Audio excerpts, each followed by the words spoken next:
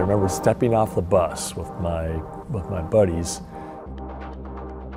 And I can remember being very young and being with my father and just being awestruck.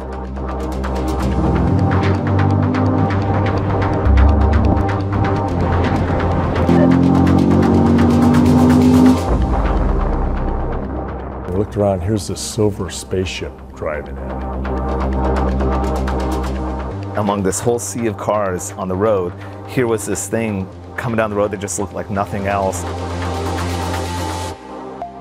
The one that sticks out in my head would have been the C4 Grand Sport. And it was a white C4 convertible. It was a C5 Corvette, bright yellow.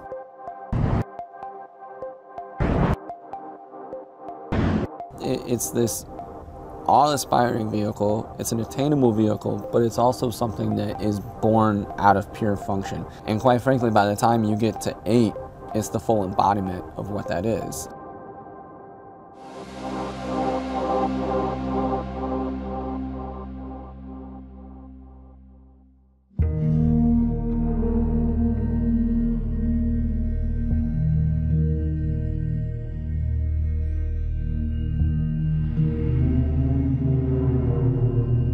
Over the course of my career, I've been involved with Corvette on one level or another, probably from my first day of becoming part of the Corvette team, all the way to the current 2020 Stingray. I became the director of design for Corvette for the 6th generation. And during the development of each of those, there were probably a few significant key design elements.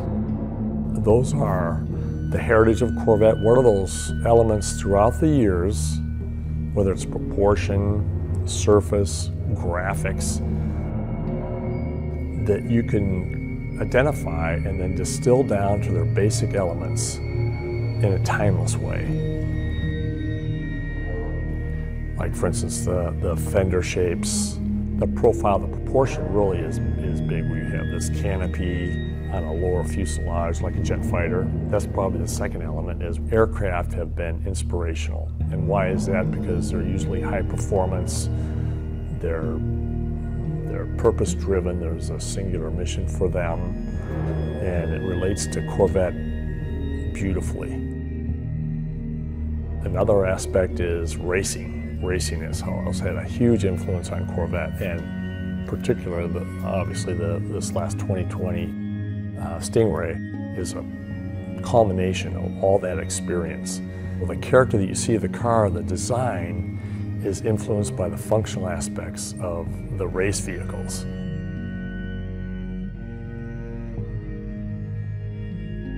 We kind of had that innate history of what's coming from, of the past 2 generations for sure, and now 3.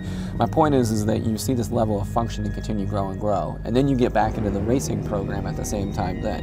And you see that where the track starts to become the inspiration for the regular man. And I think that's always been a beautiful part about Corvette, is that we're going to the track with this, we're doing our best to win. Obviously it's a shift in where we've placed a motor, but the reality is what caused that shift was what you saw grow from 4 to 5 to 6 to 7. We peaked out where we were at, and it was time to move on. And I remember clearly Tad Schechter, the chief engineer, saying, you know, we've optimized this platform as much as we possibly can.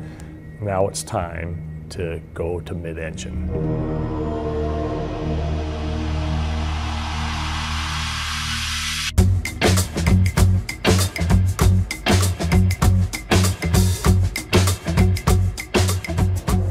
The move of a Corvette from front to mid-engine, you could call it a risk, but for us inside of Design Center, it was something that's always been beneath the surface, and it's something that just never quite made it out of the gate. And since I've worked at GM, there were mid-engine Corvettes around.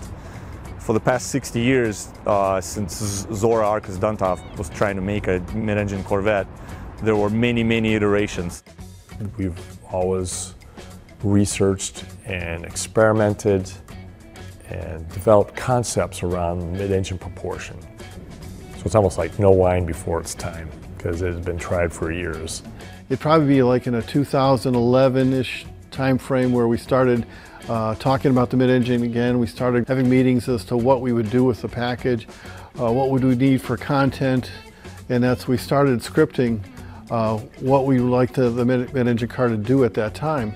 As a designer, you don't often get to work on something that's new essentially from ground up. And this car is new from ground up. We had 3 full-size models, clay models, with a different theme on each side. We probably had at least 12 scale models. You know, a scale model we would develop for 2 weeks and decide, you know, was there merit to the design? If it didn't have merit, then we would just drop that scale. So we were constantly, you know, churning and reworking scales as we were looking for a lot of themes in that. By moving to the mid-engine layout, what that enabled as far as from a performance figures, as far as interior layout and visibility, going from the C7 Corvette to the C8, the 7th generation Corvette had kind of that arc of driver controls in front of you. And now we were taking it and literally kind of turning it on its side and making it really this 3-dimensional thing that you were sitting in.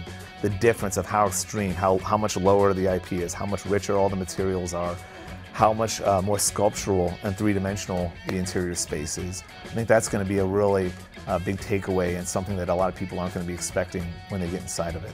If you jump from a current Corvette C7 to the C8, the experience that the customer is going to get, when you start adding that all together, it's hard to look at going to a mid-engine configuration as a risk. It's going to take all those things that the front engine car did and just take them to the next level.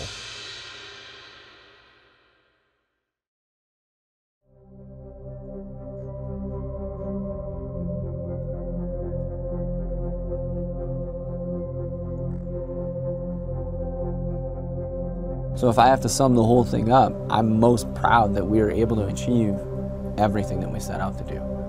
But what I actually think the greatest success was is that as you get in it and you use it, you don't really notice that you're doing something different. It feels intuitive. It feels like you're a part of the car. It feels like the right decision. It's delivering something that would usually be almost seen as something so exotic or unattainable. It makes it where this experience can be yours. It makes it to a much higher volume of people that can actually have something and get behind the wheel and drive something that's going to feel completely like forbidden fruit, right? It's like, oh, you would have never thought you could get a car like that.